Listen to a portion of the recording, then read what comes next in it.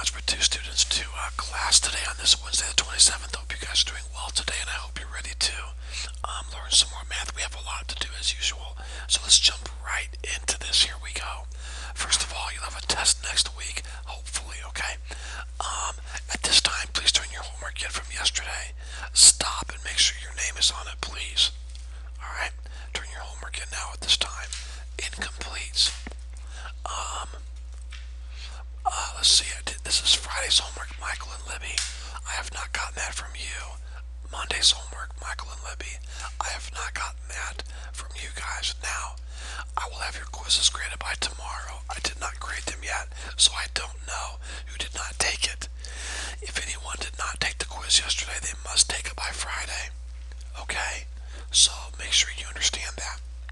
Remember, if you're absent one day or many days, it doesn't matter. The first day you come back, if we're taking a test or a quiz, you will take it unless you contact me while you were absent. Okay? So please, don't get behind on your videos. Today we'll be taking notes and working on homework. The video today is about finding the distance between 2 points and finding the geometric mean of two numbers. This is definitely review material, and I think you students will find it pretty easy for the most part.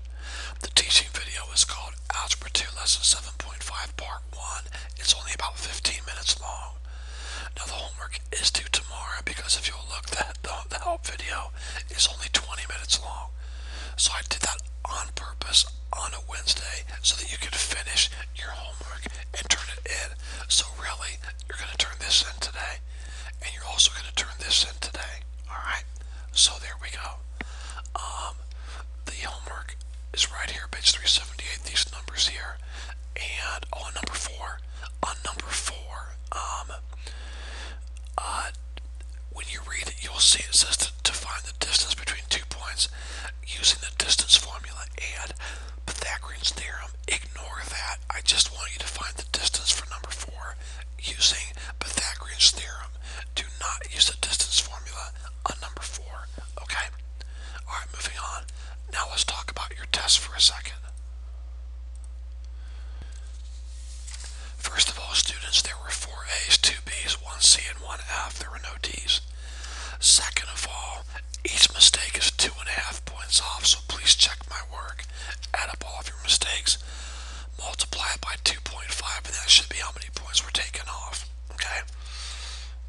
Highest grades in the class, Kobe had a 95. There were a couple of 93s, but Kobe had the highest grade in the class, so congratulations to her.